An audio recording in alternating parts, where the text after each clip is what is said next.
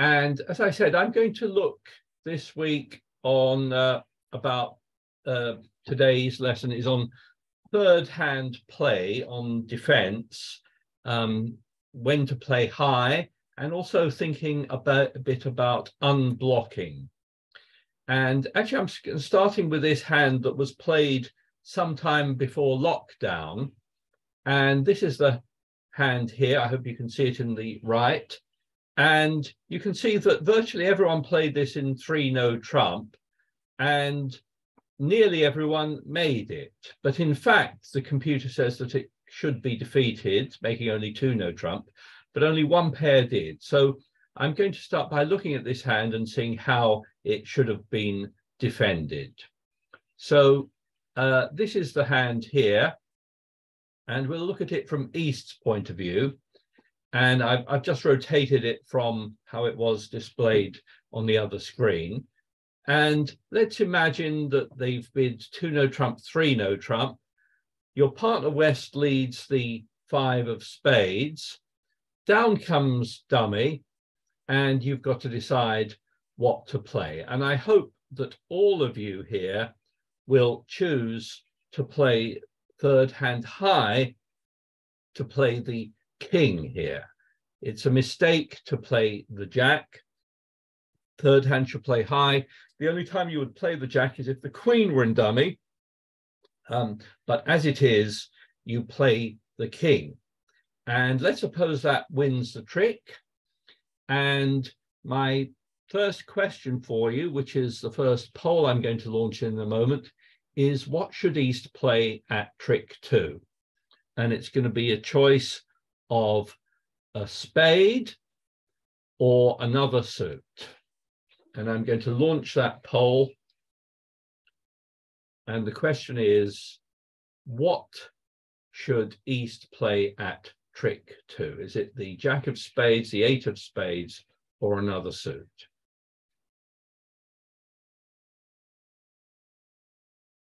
Let me end the poll there, and I will share the results with you. And virtually everyone has gone for the jack of spades, 89%, with one person saying the 8 of spades, one person saying the other suit. And I'm very pleased to say that nearly all of you are right there. Your partner has led the 5 of spades here. Presumably that's their best suit, and presumably that's their 4th highest from their longest suit. It also means that they should have some honors in that suit, at least one honor. So the correct play here is for you to play the king, and when that wins the trick, lead back the jack. If I bring up the 4 hands, you can see why that's so important, because you've got 2 cards remaining, and you should nearly always play high from 2 remaining cards. If you make the mistake of playing the 8 here, then the queen will get played and your partner will win with the ace. But when they play a 3rd round of spades, you will embarrassingly win that trick with the jack and you will be stuck. But if you play the jack here, the queen loses to the ace, and now your partner's spades are set up and they can take the first 5 tricks to defeat the contract. After that, whatever gets played, declare as going to win, and you can see they've got top trumps, but they will be down 1 if you find the right defense on that one. But as I said, when this was played, only one pair managed to defeat 3-no trump. Do let me know if you have any comments or questions on that. Let's try another one. And this time, again, it's gone 2-no trump, 3-no trump. And again, your partner leads the 5 of spades. Low spade is played from dummy. And I've got the second poll for you, which actually has 2 parts to it. And the first part is, what are you going to play at trick 1? Are you going to play the ace, the jack, or the 8? And if that card you play wins a trick, what do you play back at trick 2? So there's 2 parts of this one. which card you're going to play at trick 1, and if that card you play wins the trick, what are you going to play back at trick 2? Let's end the poll there, and I will share the results with you.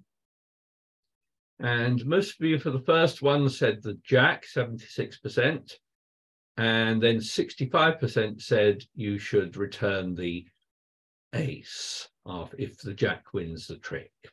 So let's go back to that and have a look at it. Well, your partner has, again, led presumably their best suit, and that should indicate that they've got an honor in that suit, probably the king. And in this case, because the queen is in dummy, most of you are right. Yes, you should not play the ace here, but you should play the Jack. You're keeping the ace so that the queen doesn't make a trick. And if you play the Jack and it wins the trick, so that's correct, then you need to worry about unblocking. Because you only have 2 spades remaining, it's essential for you now to play the ace and then play your last spade over to your partner. If I bring up the 4 hands, you can see that at this point, I must play the ace of spades. In fact, if I click on the GIB button, it's saying that that's the only way to defeat the contract now, if you play the ace. If you play a low spade, your partner will win the king, can cross back to your ace, but then again, you'll be stuck in the wrong hand. So a very important rule to remember, play high from 2 remaining cards. So play the ace now, and then your partner will take the king, and again, be able to take the remaining tricks and defeat the contract again. Any questions on that? Do just interrupt me. Let's have a look at another one. This time, South opened a diamond, West bid a spade, North bid 2 clubs. You passed, and South bid 3 no trump. And your partner here leads the Queen of Spades.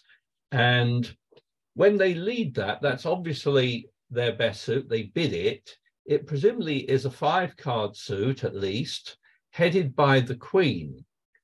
And you think that's quite a good lead from your partner because you've got the king as well.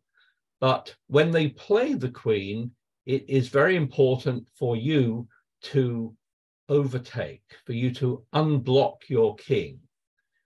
If you don't unblock, you may end up being stuck winning trick 2 with the king and being unable to get back to your partner. So if I bring up the 4 hands, you can see your partner has indeed led the top of a sequence, the Queen of Spades. And because you've only got 2 cards here, it's essential for you to unblock, for you to play your king here. Beginners hate this, by the way, because it seems like it's wasting a trick, but it really isn't. And if they let you win that trick, you lead that suit back. And now your partner is going to be able to defeat the contract as long as they keep their spades. In fact, on this hand here, what declarer should probably do is cash their clubs before they play their diamond. So if they play 4 rounds of clubs, it's to put pressure here on West as to what to discard. And West can discard a diamond, but on another club, West has got to think about keeping their spades because they're established, so they will have to discard a heart. But if they've kept the right thing, they can get in with the ace of diamonds and then defeat the contract by taking the remaining spade tricks. So again, declarer will be making just 8 tricks there because you're able to cash your spades. This hand is actually quite interesting from the point of view of declarer, because if they lead a spade and East doesn't play the king here, on this hand, you can sort of work out that West is likely to have started with a 5-card spade suit. There were 3 in dummy and 3 in your own hand. So that means that East started with 2 spades. And if they've made the normal lead of the queen, that means that East is left with the singleton king. And you can actually use this to your advantage as declarer by, at this point, playing the ace. And by doing that, you have blocked the suit. So now the East has got the king of spades. And now when you play diamonds, if West plays the jack, East embarrassingly has to play the king and cannot get back to his partner's hand. So now declarer will be able to make the contract because they won't be able to cash those spade tricks. Or another way you could play this as declarer is if they lead the queen and you let that one go. If they now lead another spade and the king is played, you should sort of work out, oh, East has probably played that king because it's their last card. They haven't defended very well here. And what should South play here? Well, the answer is you defeat the contract. Sorry, you make the contract if you play low. Don't play your ace here because then that clears the blockage. If you play low here, East wins the king and has no more spades to return. So whatever he plays now, suppose he does play a diamond, even though West can get in, you've still got the spade, the ace of spades, so they won't be able to cash the spade tricks there. So there are situations like this, especially where the indication based on the bidding is that West started with 5 spades. You can work out that he started with only 2 probably, and if they make the mistake of not playing the king, you should try to use that to your advantage to make sure the suit gets blocked. I hope you're all following that.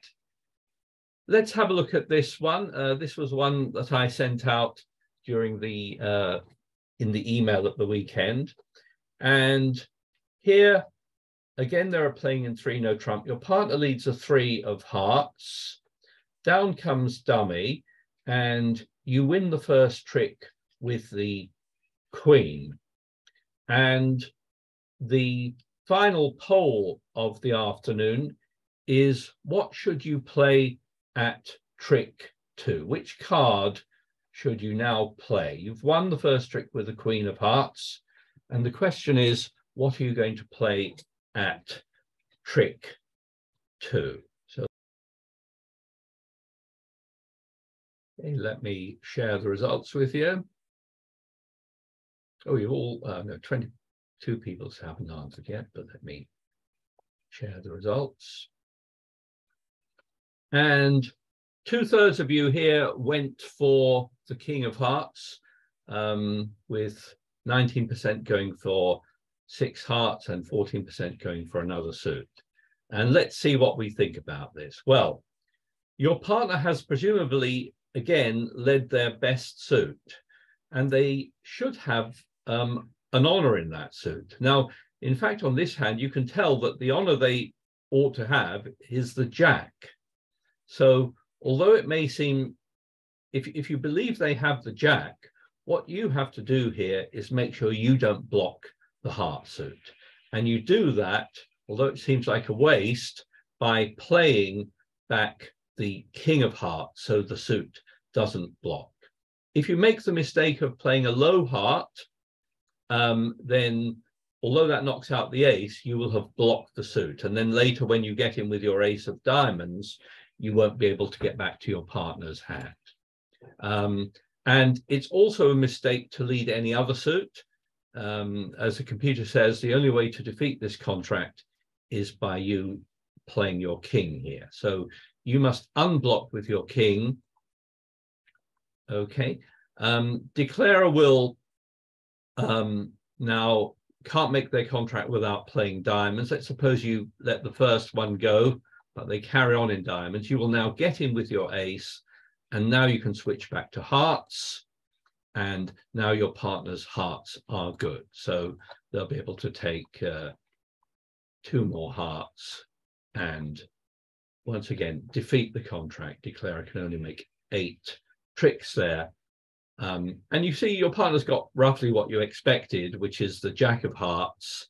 They've led their fourth highest, and you've got to make sure you don't block the suit. If on the same hand, they lead the three of hearts, if declare on this one plays the ace, again, you have to think about unblocking here for exactly the same reason. So you must play a high card here, otherwise you will block the suit. You'll be left with a king, queen, and you'll only make 2 heart tricks. So the normal heart to play here is actually the king. That is actually what you would play if you had a singleton heart, or if you had a doubleton heart, or as in this case here, if you've got the king, queen. So it can mean that you've got the card below that when you deliberately play the king there. So having played that way, now when they play a diamond, again, if you might let the first one go, but when you get back in, now you can defeat the contract by going back to hearts. And of course, with two remaining cards, you play the queen first and then cross over to your partner, who can again take the remaining heart tricks. So so well done those of you who got those answers right. I guess about 2/3 of you did in that case, but that was the main topic I was looking at today. Third hand play and thinking about unblocking in various situations.